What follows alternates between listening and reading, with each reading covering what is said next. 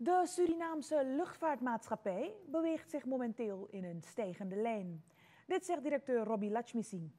Behalve administratieve inhaalslagen wil het bedrijf tenminste 2 vliegtuigen binnenhalen op huurbasis. Deze zullen gebruikt worden voor de regionale vluchten. De maatschappij onderhandelt nu met meerdere partners hierover, zegt de directeur.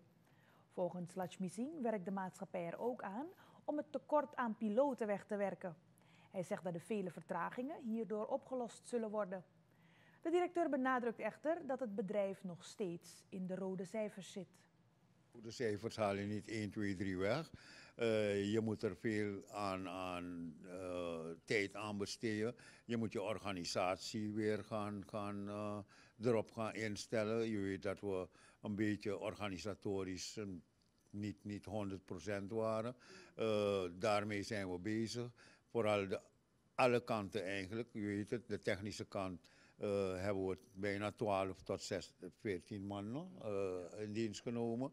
Het resultaat binnen een jaar is dat we nu onze checks, A-check en A1, want er zijn 4 A-checks, A1, A2 en A4.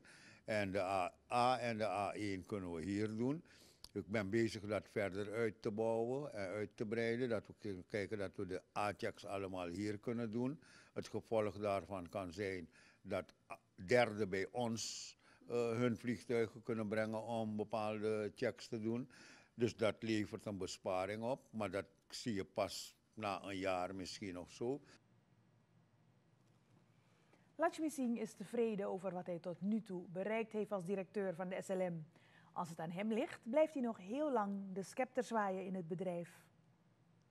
Als het van meneer Lachmising zelf afhangt, dan blijft hij, heb ik al vaker gezegd, eeuwig bij de SLM tussen aanhalingstekens. Zolang zijn gezondheid het toelaat en het personeel me wil, dan blijf ik. Het hangt af van de aandeelhouder, wat ze doen. Mijn contract loopt in december, januari af.